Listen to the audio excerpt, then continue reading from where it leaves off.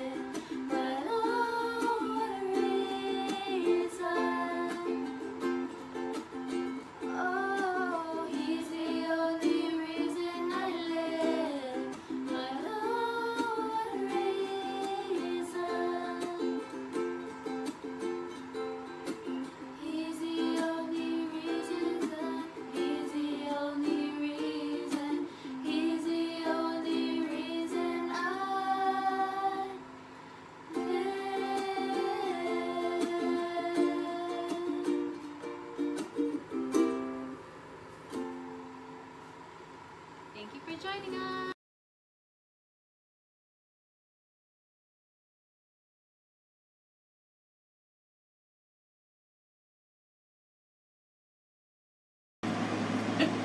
Hi, it's Auntie Lonnie, and it's craft time. Today you will need 8 sheets of paper, some tape, and some markers or crayons, whatever you have. Go and get your stuff and meet me right back here. See you in a bit.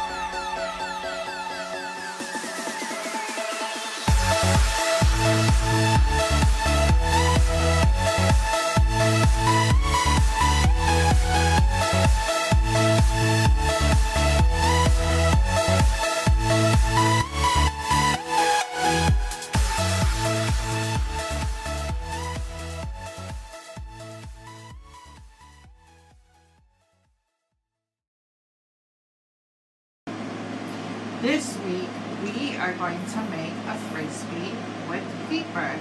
I'll show you how to fold it. We'll need to make 8 pieces, and then we're going to tape them together. Are you ready? All right, I'm ready. Let's get ready to fold.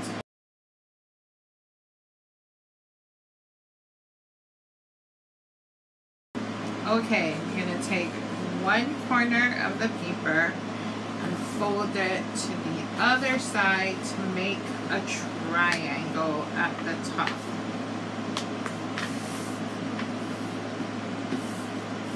Okay, can you see that? Then you're going to take the tip of the triangle and you're going to fold it to the bottom corner of your paper. So your paper should look like this now. And now we're going to make it look like a square.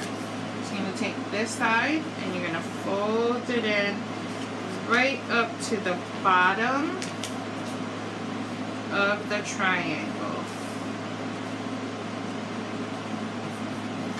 So your paper should look like this now. Now you have a square.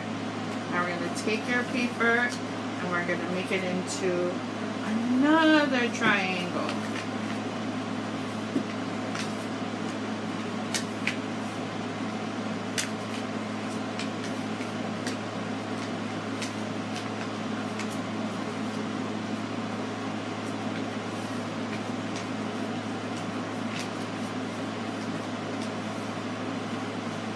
Okay, so now your paper should look like this.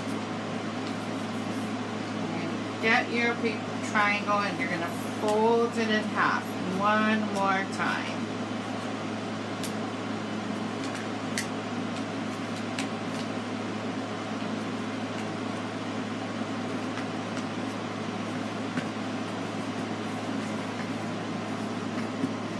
Right, so now your paper should look like this. You're going to open it up. You're going to take, make sure the open side is pointing towards you, facing you. And you're going to take the paper, the corner on your right side, and you're going to fold it up to the middle.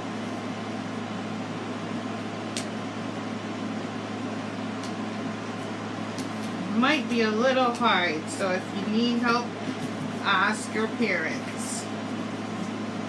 Okay, so now it should look like this.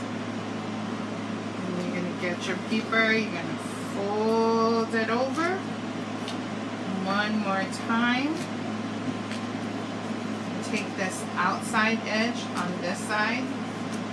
See the side on your left side? And fold it over. We're going to tuck this paper in right over here. See that? I'm going to tuck it right in.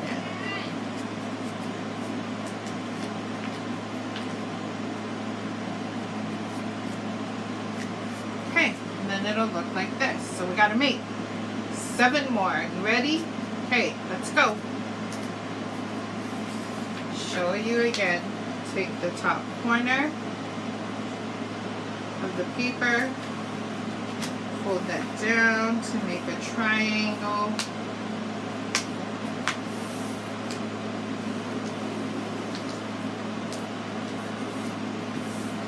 Take the tip of your triangle, fold that down to the bottom of the paper.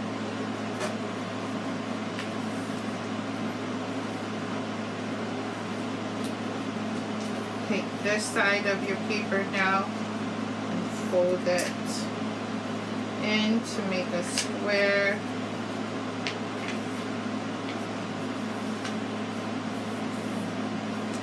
Okay, so you see that? Took this paper and then you folded it in. Now it's a square. And now we're going to fold it in half to make another triangle.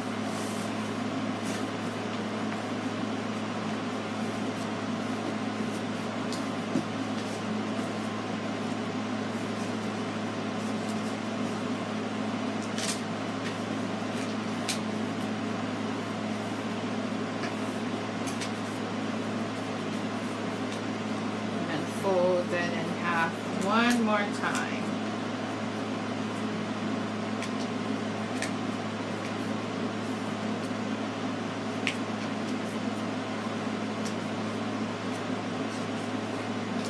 Okay, then make sure the paper is the open side is facing you.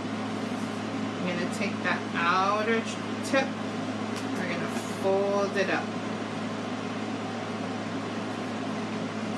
right onto the center of that paper. Then you're going to roll it over. Bring this outside paper in.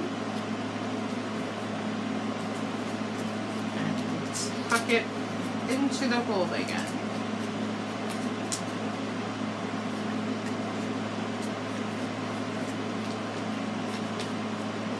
Alright, that's 2.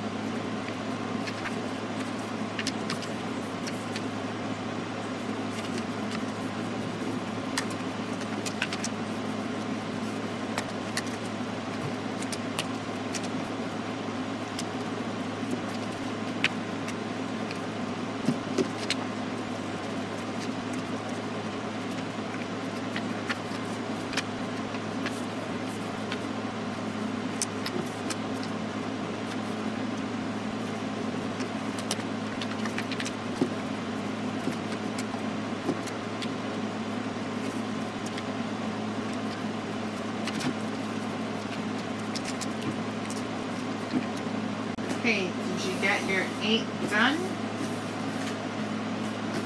Now comes the fun part. Start with anyone. Open the center. You're going to stick the bottom and angle it in so it tucks in. Okay? So open. The bottom. We're going to keep doing that till we have put all 8 pieces together.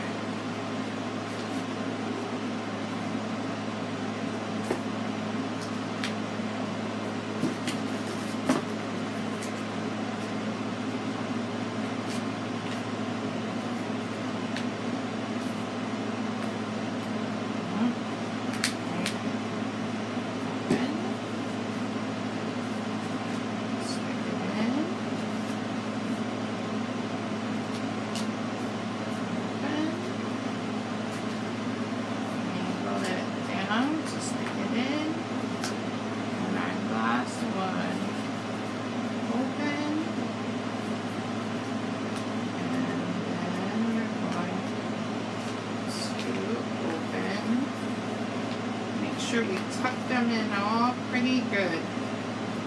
There, Look, you got your frisbee. Now we're going to take the tape to make sure it stays together. So on all the places,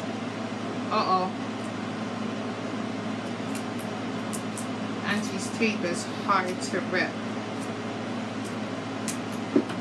So in all the places where we stuck them in, we're going to put a tape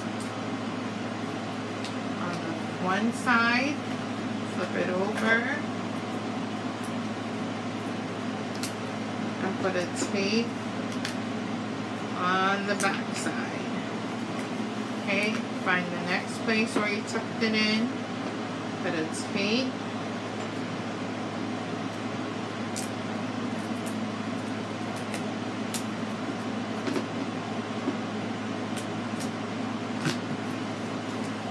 flip it over, put another piece of tape on that back side, and keep going all the way around till you take down all the places where we tuck them in.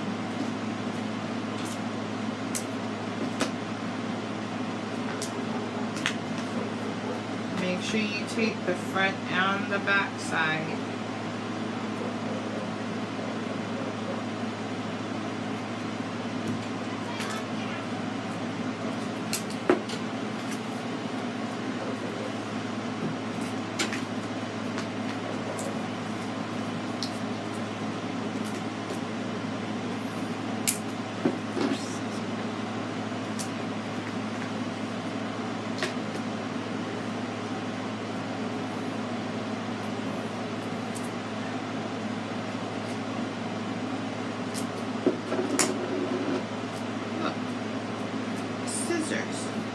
Magically appeared. Just kidding. Uncle Reynolds doing the videotaping. And he went and got me a scissors. From Chevy. From Chevy. And he lost We're almost done, guys. I know it took a little bit to make, but I hope you stuck with it, because it's going to be fun. Auntie made one when I was at work, just so that I could make sure that it would work today when we were practicing, and we were having fun tossing it around in the office on our lunch break. So I got to share about why I made it. I got to share with my co-workers about Jesus and how we were going to be teaching all of you that the Holy Spirit gives us power so that we can go and tell others about how much Jesus loves all of us.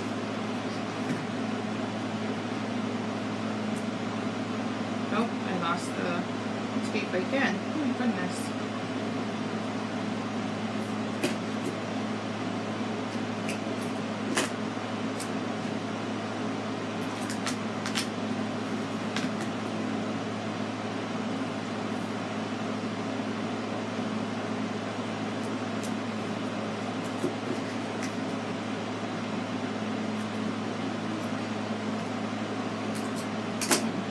Tricky scissors. Okay, I think I just have one more place to tape down.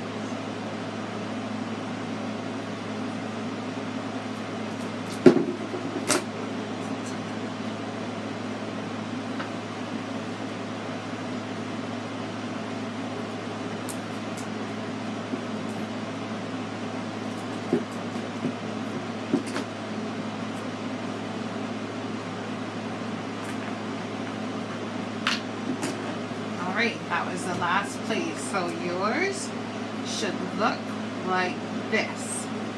Pretty cool frisbee you made there. Great, now we're gonna take our markers and we're gonna go around our frisbee. So you have to write carefully so you don't run out of space. And we're gonna write the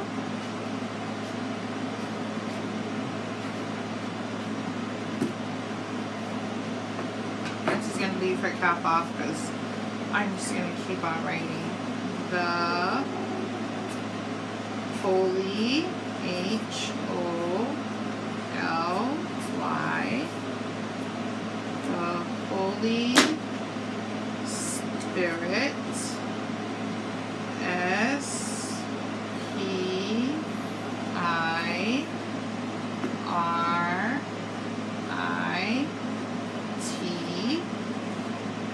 the Holy Spirit gives, G-I-V-E-S,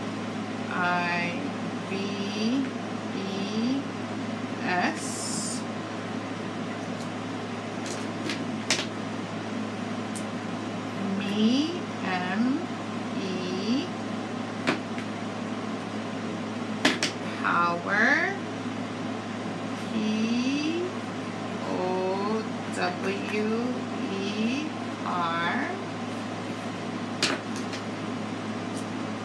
T-O for the word to. So your frisbee should say, so far it should say, the Holy Spirit gives me power to.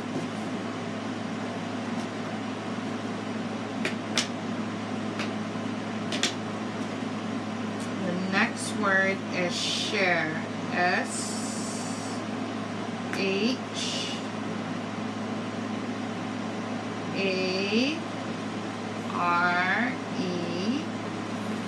to share my, M-Y, to share my love, L-O-V-E, for, F-O-R, Jesus, I'm going to use gold, J-E-S-U-S,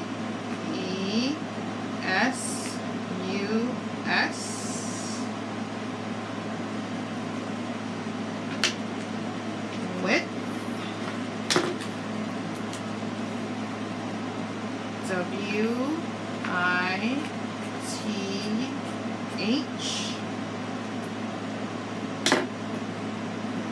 others, O-T-H-E-R-S.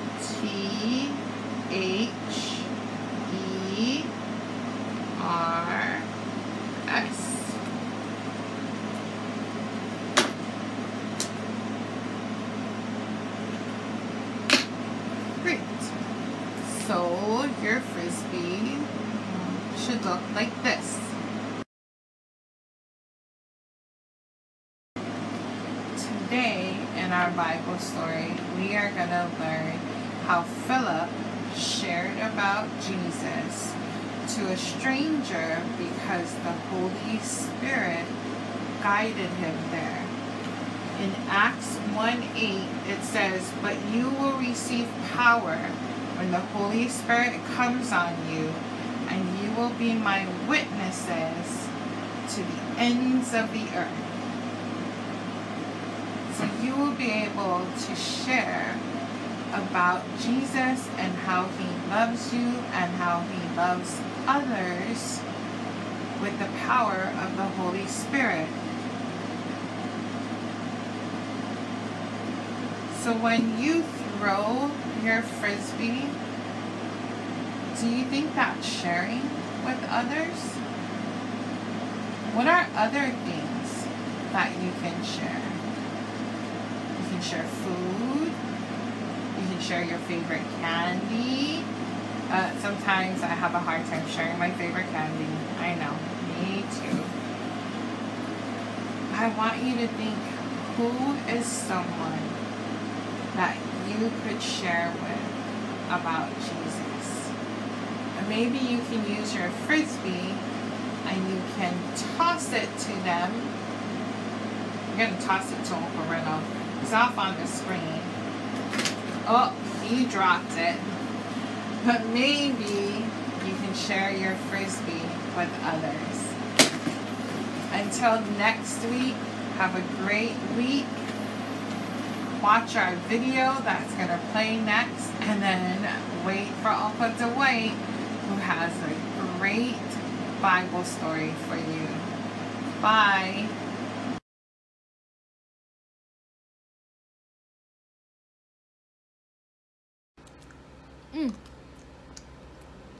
Sorry, we're back. Okay. Have you ever been afraid to do anything? Well, in Acts 8:26, the Holy Spirit prompts Philip to approach an Ethiopian man and share Christ with him. Come with me as we watch the next clip. Stories of the Bible. Philip and the Ethiopian. This is Philip, Hello. who was one of Jesus' disciples. Yep. Philip preached the good news of Jesus in many places. One day, an angel of the Lord spoke to him and said, "Go south down the desert road." I knew that. So Philip started out and he met the treasurer of Ethiopia. The man had gone to Jerusalem to worship, and he was now returning to Ethiopia. He was in his carriage reading the book of Isaiah out loud. Hey there. The Holy Spirit said to Philip, "Go over and walk along beside the carriage." Okay, I can do that. Philip ran over and heard the man reading and asked, "Do you understand what you are reading?" The man replied, "How can I, unless someone teaches me?" Come on up here. And he urged Philip to come up into the carriage and sit with him. This part here. The Ethiopian asked Philip, "Tell me, was Isaiah talking about himself or someone else?" So beginning with this scripture in Isaiah, Philip told the Ethiopian the good news about Jesus. As they rode along, they came to some water, Wait. Hold on. and the Ethiopian said, "Look, there's some water. Why can't I be baptized?" He ordered the carriage to stop, Stop. and they went down into the water, and Philip baptized him. When they came up out of the water, the Spirit of the Lord snatched Philip away and took him to another town. The Ethiopian never saw Philip again, but went on his way rejoicing.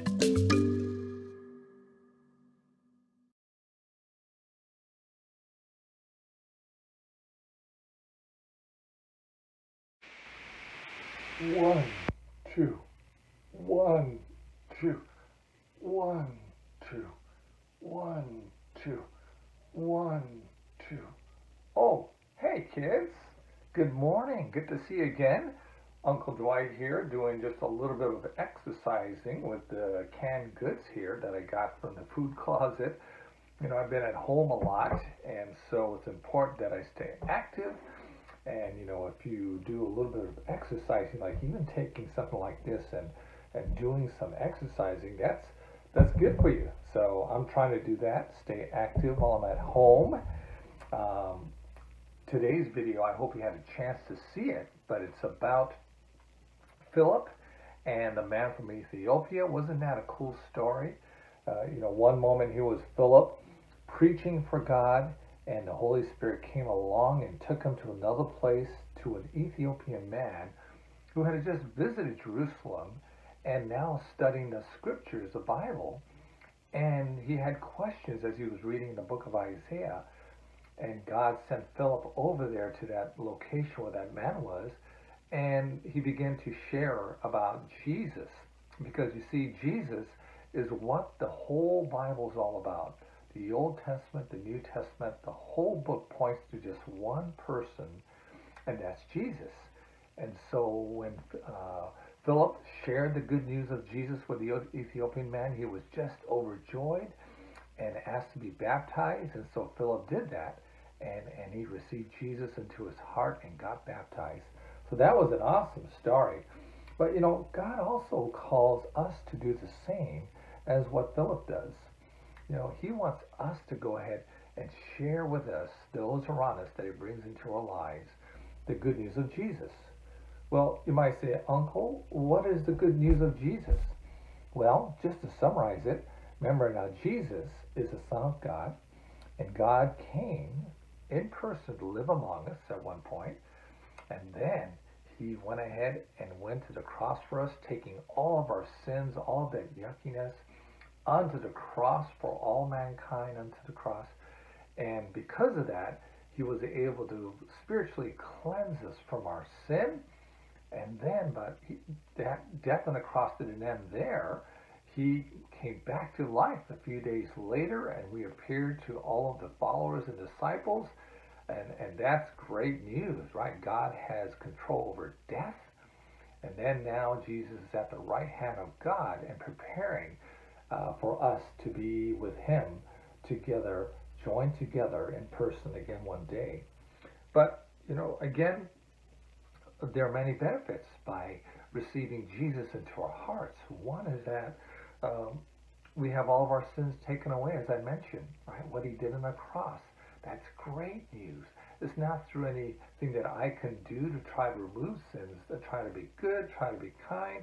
Those are good things, but you can never take away sin by yourself. It takes God to take it away, and Jesus takes that sin away from you, which is great news. And also, that we too now have a clear connection with God. There's nothing that interferes you talking to God through Jesus, right? You can speak directly to God. You can speak to him as a friend. You can pray to him at any time. You can ask him for anything because he's God and nothing's impossible. So wow, the list goes on and on and on about the good news of Jesus. But that's something that, again, God calls you to share with those around you. Maybe it's a relative. Maybe it's a brother and sister or cousin. Maybe it's a neighbor or somebody. But like Philip, the Holy Spirit may be asking you to share. Now you might say, Uncle Dwight, I'm a little bit afraid to share about Jesus. And that's okay, to be afraid. I'm sure Philip was afraid. Peter definitely was afraid after Jesus was crucified and to share the good news. But because of the Holy Spirit, remember we had that story a few Sundays ago, that he became bold and shared about Jesus excitedly.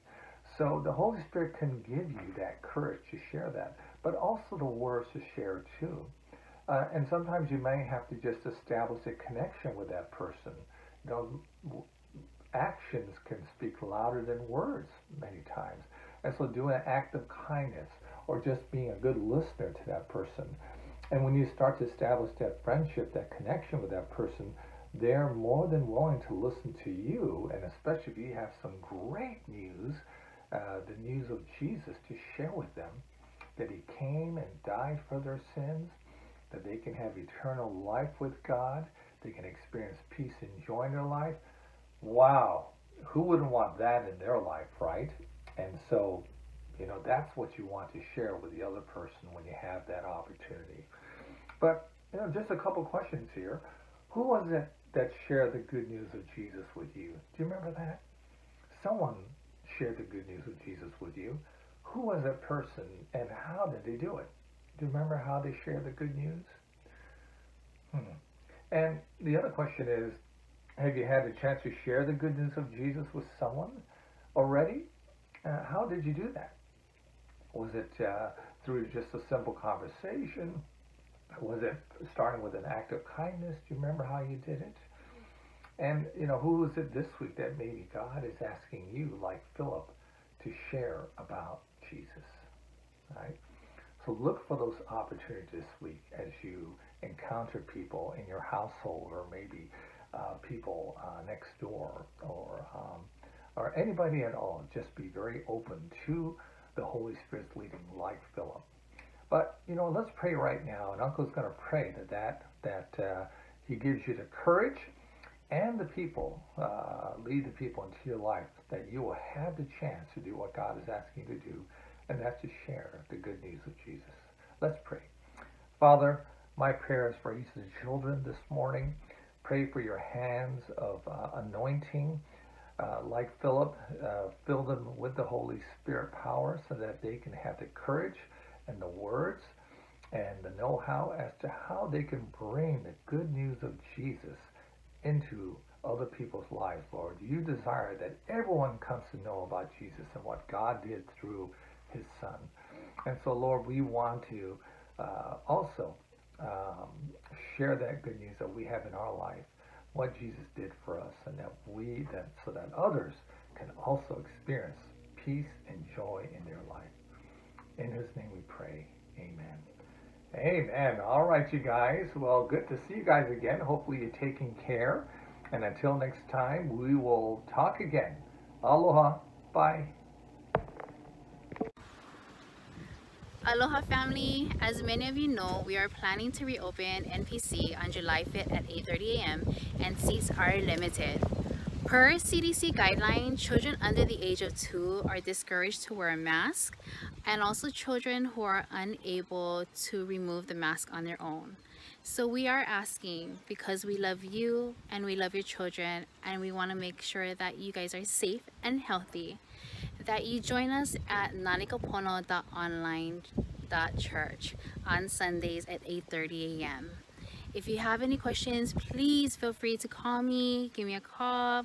You can email me at any time. But again, we do love you and we do want to make sure that you and your family are healthy. Okay, so take care and God bless.